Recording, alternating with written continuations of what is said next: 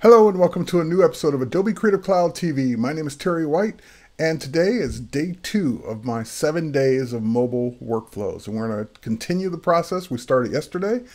We left off yesterday with Lightroom and Lightroom Mobile, getting our photos together that we're going to use throughout the week. And now we're going to edit one of those photos using and make a composite using Photoshop Mix. Now, Photoshop Mix is available today as of the recording on iPad and iPhone. You can use it on either platform. You got a few extra bonus features on the iPad though, and that's where we're going to do most of our work today. So let's go ahead and get started. I've got my iPad open here, and I'm just going to go ahead and launch Photoshop Mix.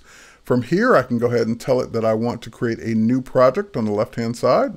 And I get the choice of telling it where I want to get the photo from.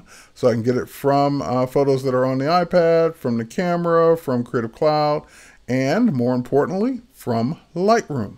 So yesterday we put together a collection using Lightroom and Lightroom Mobile, and that collection is here, ready for me to continue working on the photos that I want to use. So I think the one that I wanted was that close-up shot here. I'm going to go ahead and just grab it. And at this point, it's saying, hey, do you want to open this file? Do you want to pull it down from Lightroom Mobile into Photoshop Mix? And the answer is absolutely yes. So once I get the file here, I can do a few things with it. The first one that I want to do is, I notice, just this happens when you're shooting tall buildings, whether you're down on the ground or you're up high, unless you're shooting, dead on, straight on, you can get this kind of look like they're leaning or out of perspective. And we can fix that. Let's go ahead and go to more edits. And at the bottom, we have upright. So this is using the same technology that's in Camera Raw and Lightroom in the Develop module. But of course, I'm on a mobile device right now. I don't have access to the desktop version. We're pretending I'm not sitting right next to my desk. And let's go ahead and tap upright. And that will upload this asset to Creative Cloud, process it using servers running in the cloud, and then bring the results for me to choose from back down to my iPad. So it gave me the original, which I can still see here, of course, without the correction. And it gave me choices 1, 2, and 3 to choose which correction I like best. So I can go ahead and choose 1, and that one's okay. Number 2, don't see much of a difference. Number 3, probably, let's see, 1 and 3 would be my 2 choices. Yeah, they're pretty much the same. So I'm going to go with 1 or 3. And then, of course, I can go ahead and tell it OK. And then, obviously, it would need some cropping because to fix the perspective or to make it more upright, it had to pull some of the photo in on the sides. So let's go ahead and use a crop tool. And we can just go ahead and crop both corners. And that will give us our corrected photo. Great. Okay, so now at this point, what I'd love to do is I could, of course, go in and continue making adjustments with the looks. I can say, hey, is there a look of the photo I like better? Perhaps vivid. Looks pretty cool. And I can go ahead and lock that one in. And then last but not least, I know this was New York because I know that's where I was when I took it. But you really would be guessing, if you've never been to New York or never seen this particular shot of the skyline, as to what city this is. So I'd love to use Photoshop Mix to kind of give it a little bit more flavor from New York, just compositing another photo on top of it. Now, of course, this is Photoshop Mix on an iPad. It's not the full functionality and fidelity of what you would have on your computer with Photoshop CC, but it can get the process started. And if I want to continue it and refine it further, I can send it over to Photoshop, which is exactly what we're going to be doing. So let's go ahead and first thing we'll do is we'll get started with, we'll do right here at the top, you see the 2 layers. The one on the left is the one that we already have, and then I have a plus sign for the one on the right. And then I can go ahead and tell it to grab a shot from the camera roll. So we'll just go ahead and grab that shot there. And now that I have this other shot of New York, I can, of course, pinch and zoom it to zoom it up or zoom it down. And actually, we're going to zoom it down and put it in place over here. Great. And then, of course, I would normally want to do some kind of cutout. So we have the cutout look here. I can go ahead and do a cutout of the image, and I can go ahead and then just start it will kind of do a smart thing where it's kind of grabbing the colors based on the color. So I can just keep going around, and we got that nice sky. Now, of course, it's not doing it perfectly, and in this case, it's also inverting it, but that's okay. We want to fix one more thing here.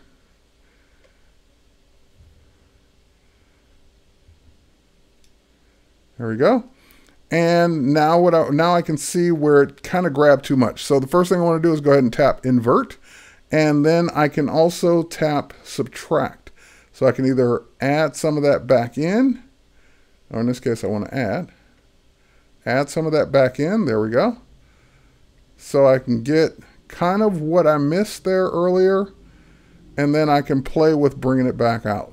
Now, of course, this is where, you know, you can only do so much on a mobile device, but we can at least get this process started. So now I'll go back to subtract, and we can kind of subtract out some more of that blue.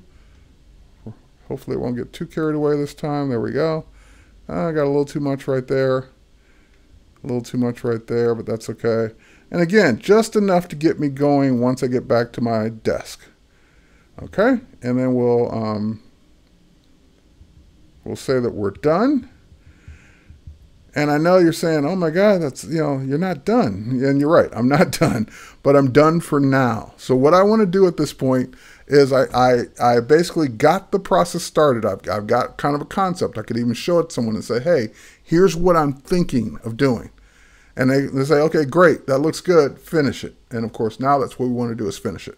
So what I want to do is I want to send it over to Photoshop on my desk. So let's go ahead and say send. And we can say send to Photoshop, save to the camera roll as is, or of course post it to social media, which we're not quite ready to do. So let's go ahead and say send to Photoshop. And what that will do is generate a PSD, complete with the layer that I added, and more importantly, the mask. And of course, the upright and everything else will be done. And I'll just wait for it to now upload to Creative Cloud, sync it, and then once it's on my desktop, it will automatically open in Photoshop. So let's give that a second or two to happen. And there it is. Now that we have this open in Photoshop, we can see, you know, where we kind of left off and what still needs to be done. So first thing we'll do is we'll zoom in a little bit. And of course, you're going to take way more time than I'm going to take here to make it absolutely perfect. But you'll notice that it left us the mask. And I'm just going to switch over to my brush tool. And from there, using black, I can just go ahead and mask out the areas of blue that are kind of left over. And again, you'd get in tight, small brush, and really get in there and get it all and do a good job. I'm just kind of just going real fast here to kind of get it done for the sake of a tutorial. But take your time, go in and do it right. Okay, so same thing here, go back to black. And just get rid of the bulk of the blue here. Again, knowing that we would zoom in and do a much better job.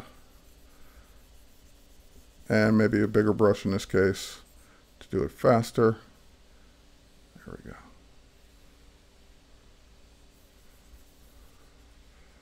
And then kind of once we got that all cut out around it, we can just go real fast and get this part out. And you might also turn off the background just so you can check to make sure you've got it all, because part of the building that's composited on is also blue. So it might be, you might be missing pieces that you just don't see because you got blue on top of blue. All right, now you're probably saying, well, wait a minute, Terry, that part that's cut out down there, that spike that, you know, it cut into, how are you going to put that back? Well, again, we switched to white, because that's not really erased, it's just masked out. So we can mask it, unmask it, and put it back. Switch to black. There we go. And same thing here, spike is cut out completely. Go back to white and restore it. So again, Photoshop Mix created that nice mask for me. So so it knows that you may want to come in and do a better detailed job in Photoshop.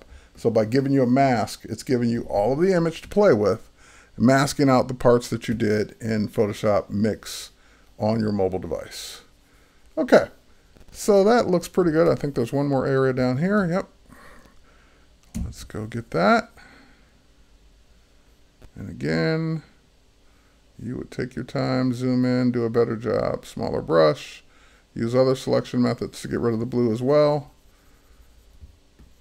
But for the sake of down and dirty, quick tutorial type masking, this is what we're going to do.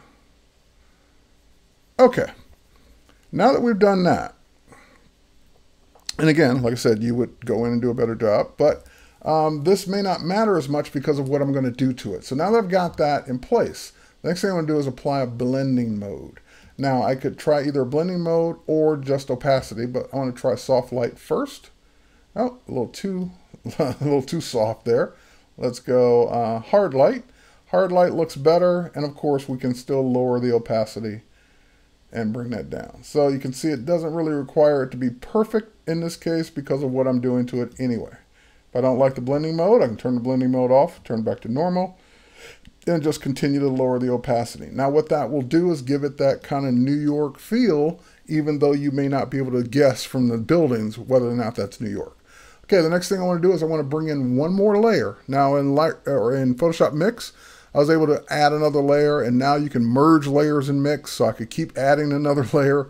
But there's one more layer that I want to bring in, and it's actually over here already in my library. So I'm just going to bring in this clock. I'll just drag it in.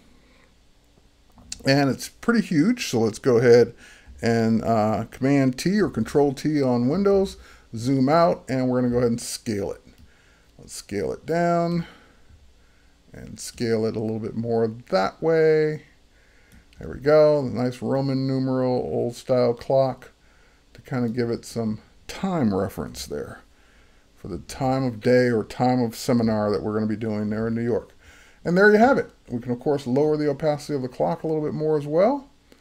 And there's our composited image. So started in Photoshop Mix, actually bringing an image in from Lightroom from yesterday. Then going to Photoshop Mix, adjusting the upright for the buildings, add a little bit more vibrance to it using the looks there. And then adding another layer in Mix to kind of get the composite started. Maybe as a preview to show a client while you're right there with the iPad. And then, of course, finishing it, making it look better here in Photoshop by finishing the masking job with more professional tools, more precision. And, of course, then adding yet another layer that was already in my Adobe Creative Cloud library. So I can use that layer in, or that clock in any application that supports libraries just by dragging it in or pulling it in. So now that we're done, one more thing, we're going to want to use this later on in the workflow this week. So what I want to do is save this composited PSD as a PSD. So let's do that. As a Photoshop document. And we're going to save this as New York skyline. And we're going to save it. We're going to save it to the Creative Cloud Files folder. Now, of course, you can save this anywhere you want. You don't have to save it to Creative Cloud. But if I put it in my Creative Cloud Files folder, in my demo folder, in my New York folder, then number one, I'll know where it is. Number two, by saving it to Creative Cloud, it will then be accessible in the rest of the apps that I'm going to be using this week as part of the mobile workflow. So taking advantage of starting the process in Lightroom, getting this one photo ready in Mix, and of course Photoshop CC on the desktop, and then continuing it tomorrow with other apps. Thanks for watching, and we'll catch you tomorrow for the continuation, day 3 of mobile workflows for creatives. Take care. Thanks.